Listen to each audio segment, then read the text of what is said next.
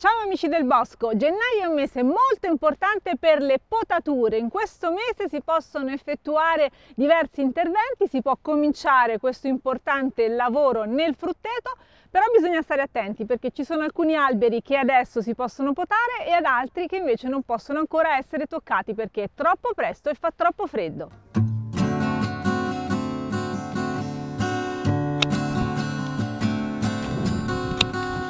In questo video vediamo cosa possiamo potare a gennaio e cosa non possiamo potare. Cercherò di essere il più precisa possibile, ma tutto quello che vi dico va rapportato alle vostre condizioni climatiche. Ambienti diversi comportano anche tempi diversi per gli interventi di potatura. Gennaio è il mese della potatura della vite, il mese più importante tradizionalmente. In realtà si può anche cominciare prima e andare avanti anche nel mese di febbraio, ma bisogna farlo con grande cautela, perché se si procede a tagliare la vite quando è già avvenuto il risveglio vegetativo, andremo a far piangere proprio la vite, ovvero a far uscire la linfa e quindi a danneggiarla. Nel mese di gennaio la vite è sicuramente in riposo vegetativo e quindi possiamo intervenire. Certo, se abbiamo tanti vigneti, allora potrebbe essere necessario cominciare un po' prima e proseguire più avanti. Una cosa importante da tenere in considerazione è che i nostri tagli vanno a influire sui tempi di ripresa vegetativa delle piante, soprattutto nel caso della vite questo accade, quindi se andiamo a potare molto presto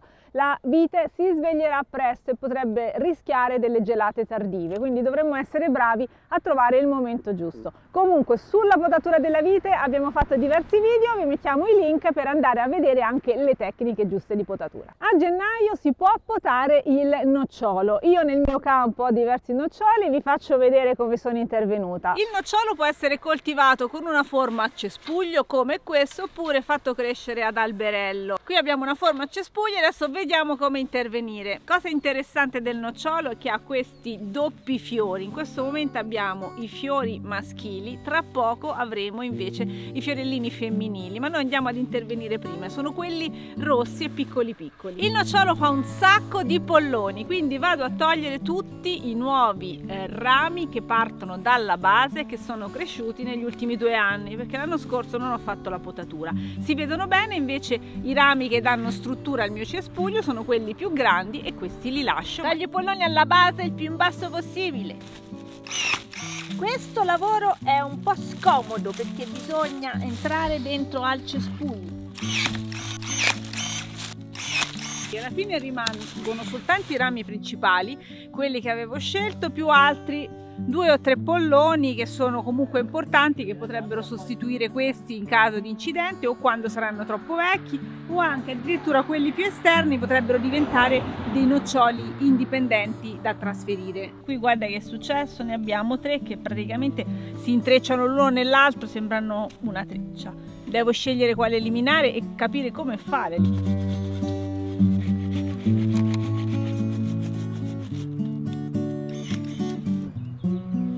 Per adesso mi fermo, ho svuotato il nocciolo al centro, ho tagliato un sacco di polloni, alcuni li ho lasciati, ho tolto anche qualche branca più grande, quindi non voglio esagerare negli interventi. C'è della bella aria in mezzo, quindi insomma dovrebbe crescere bene. Importante è lasciare entrare bene la luce all'interno della pianta e anche far circolare l'aria. Queste sono regole generali per tutte le potature, perché la luce aiuta la pianta a svilupparsi, a crescere perché si fa più fotosintesi, l'aria invece previene varie malattie, quelle fungine, quelle batteriche e anche quelle provocate dagli insetti. Altre piante su cui possiamo intervenire a gennaio sono le pomace, ovvero i meli, i peri, i cotogni, queste piante che producono appunto dei pomi. Sono più resistenti al freddo in generale, quindi semplicemente il nostro taglio verrà meglio sopportato perché in generale loro sopportano bene il freddo. L'olivo invece a gennaio lo possiamo potare oppure no? Questa è una questione molto dibattuta e trovate varie scuole di pensiero.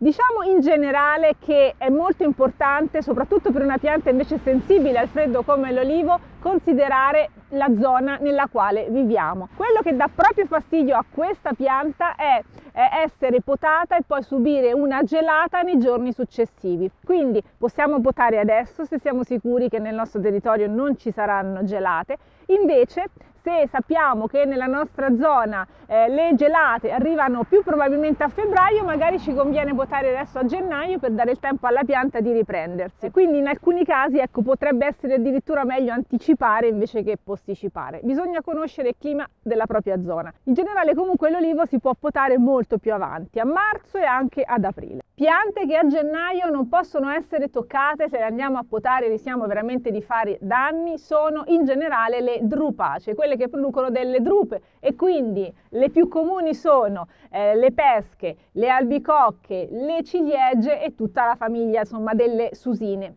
Quindi se avete un albicocco non lo potate adesso, non intervenite a gennaio perché andate a fare grossi danni, anzi questa è una pianta che come il ciliegio è particolarmente sensibile ai tagli. Le potature che vi consiglio è meglio farle a fine estate, inizio autunno, dopo che è finito tutto il ciclo produttivo, che i frutti sono stati prodotti ma ancora il clima è caldo, forse quello è il momento migliore per queste piante. Il mandorlo fa parte di questa categoria di piante, anche esso una drupacea. Questo è il mio mandorlo, per potarlo io aspetterò che comincino a muoversi le gemme, quindi ancora è troppo presto da me, però c'è una cosa strana e questo un po' dipende dal clima, ci sono ancora le foglie verdi della precedente stagione. Però qui possono entrare in campo variabili diverse, infatti il mandorlo dove cresce in zone dove il clima è particolarmente mite, tra l'altro è una pianta che fiorisce molto presto, quindi potrebbe essere giusto anche potarlo nel mese di gennaio, ma insomma fatelo solo se siete certi di stare in un luogo non esposto troppo al freddo. Poi c'è questa pianta, il susino sciro, che non so proprio quando potarla perché comincia a fiorire a gennaio quando fa più freddo che mai, è una pazza incredibile e quindi adesso la poterò presto appena ci saranno delle giornate un po' più asciutte e calde. Le aromatiche possiamo potarle a gennaio? Dipende, ogni aromatica, ogni pianta ha caratteristiche diverse, quindi vanno analizzate una per una, però in generale ci sono diverse aromatiche come per esempio la lavanda che vanno potate, è consigliabile potarle invece a fine estate, a inizio autunno, quando hanno completato il loro processo di fioritura. Ecco, quello è un buon momento per queste piante, quindi a questo punto dovremmo averlo già fatto. Il rosmarino invece è una pianta che possiamo potare in questo periodo perché è in riposo vegetativo, anche lui con il freddo se ne sta più tranquillo. Però dobbiamo considerare una cosa, il rosmarino fa una bella fioritura e la fa abbastanza presto in primavera. Se andiamo adesso a potarlo praticamente elimineremo gran parte del suo potenziale di fioriture. Invece questa fioritura è molto importante, una delle prime dell'anno, piace molto alle api e altri insetti impollinatori, quindi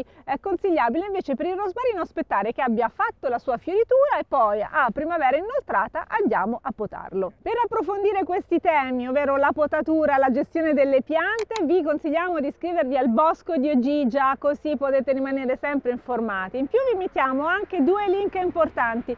Uno riguarda il calendario di potatura che invece è stato realizzato da Orto da Coltivare, lo scaricate, avete il promemoria di quello che vi ho detto e anche delle potature che si possono fare negli altri mesi. E in più c'è anche un corso proprio dedicato alla potatura prodotto sempre da Orto da Coltivare con Pietro Isolano. Le potature sono un evento traumatico per la pianta perché noi andiamo a scoprire la sua parte vitale, la sua linfa, quindi se arriva una gelata prima che la pianta sia riuscita a riparare questa ferita, quella linfa esposta gelerà molto più facilmente e probabilmente e quindi farà scoppiare proprio le strutture che costituiscono la pianta e la faranno quindi ammalare e uccideranno magari quella parte di pianta che abbiamo esposto al gelo. Le piante più abituate al clima mite come l'olivo sono molto più esposte a questi danni, le piante invece anche di montagna come il pero e il melo invece sono molto più resistenti. Una regola molto importante per le potature è evitare di farle mentre sta piovendo, anche quando le piante sono ancora belle bagnate appena piovuto, come in una giornata come quella di oggi, perché andremmo anche in questo caso a far penetrare l'acqua all'interno e anche a favorire lo sviluppo di malattie fungine.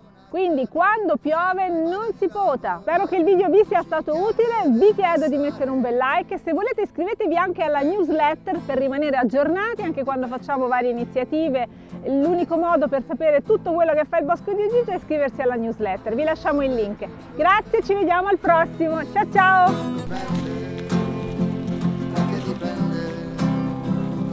Se nel bosco piove 2 volte tutto